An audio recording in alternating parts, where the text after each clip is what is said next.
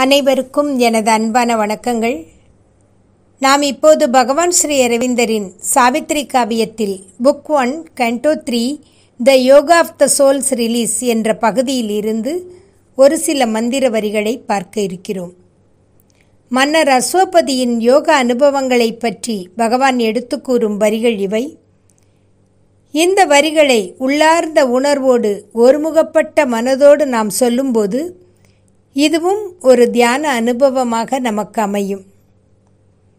இந்த தியானத்துக்கு இப்போது நாம் தயாராவோம்.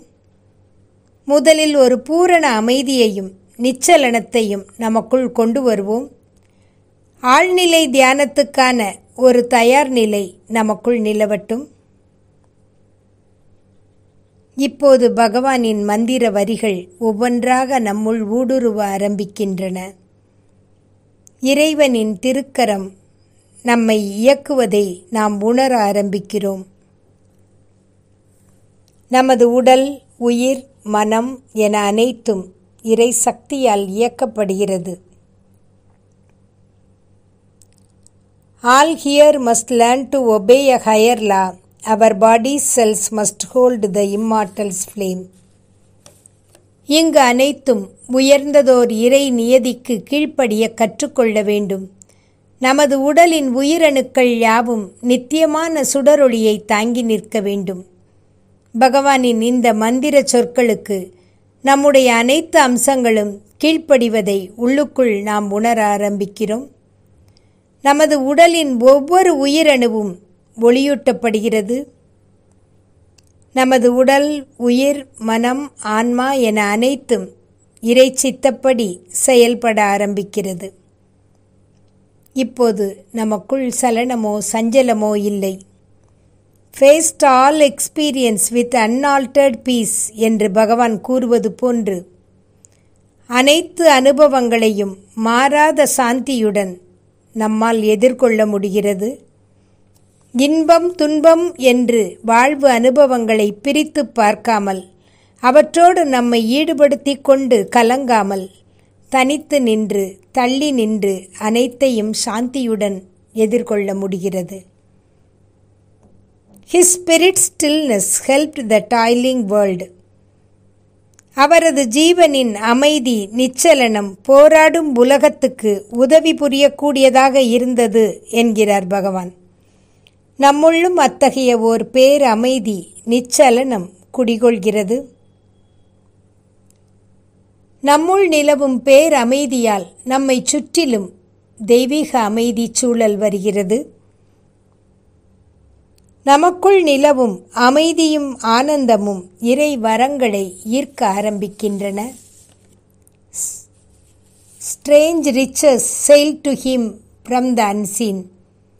பார்க்கப்படாத பேரிரை தளங்களில் இருந்து வினோதமான வியத்தகு செல்வ வளங்கள் மன்னர் அஸ்வபதியை வந்தடைந்தது போன்று நம்மையும் நோக்கி வந்து சேர்க்கின்றன.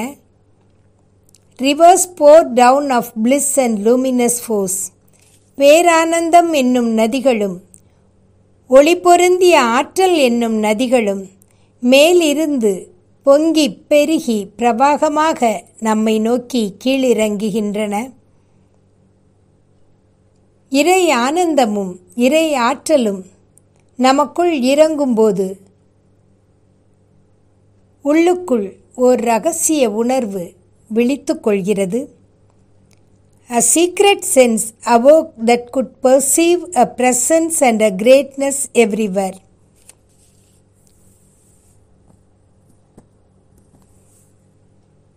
விழித்துக்கொண்ட அந்த உணர்வு இறை சாநித்தியமும் அதன் மகத்துவமும் எங்கெங்கும் வியாபித்திருப்பதை நமக்கு உணர்த்துகிறது.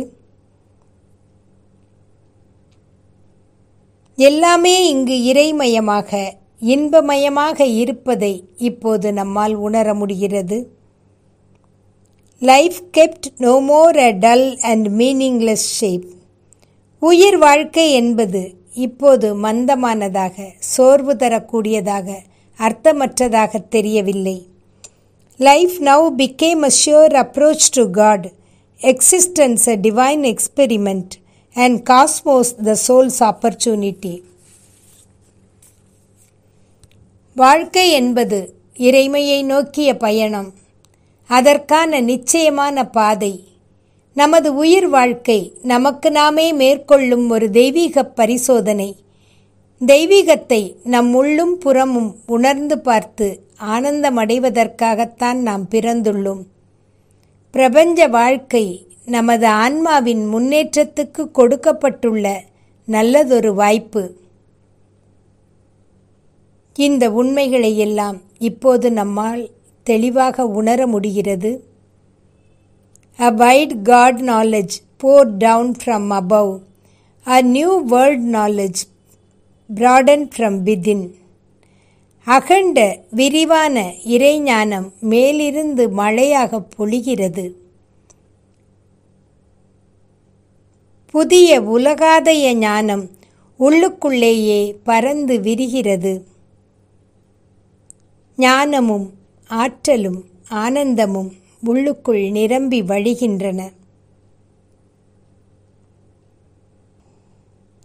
நான் பெற்ற இந்த பாக்கியங்களை உலகம் முழுவதும் பெற வேண்டும், எல்லாருக்கும் இந்த அனுபவங்கள் கிடைக்க வேண்டும் என்ற ஒரு பேரார்வம் ஆன்மாவுக்குள் எழுகிறது.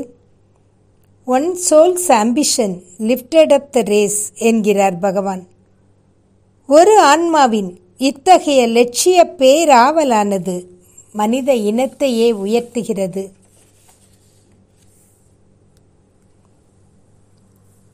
அப்படிப்பட்ட ஒரு பேரார்வம் நமது ஆன்மாவுக்குள் கிளர்ந்தெழுகிறது. நமக்கு கிடைத்த தெய்வீக வரங்கள் யாவும் இந்த உலக மக்கள் அனைவருக்கும் கிடைக்க வேண்டும் என்ற ஆர்வம் நம் ஆன்மாவுக்குள் மேலும் மேலும் உயர்ந்து எழுகிறது.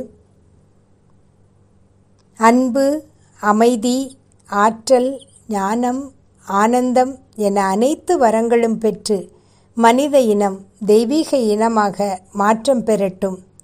மானுட வாழ்வு தெய்வீக வாழ்வாக மலரட்டும். எல்லாம் வல்ல பேரிறைவனுக்கு மகிமை உண்டாகட்டும். எல்லாம் வல்ல பேரிறைவனுக்கு மகிமை உண்டாகட்டும்.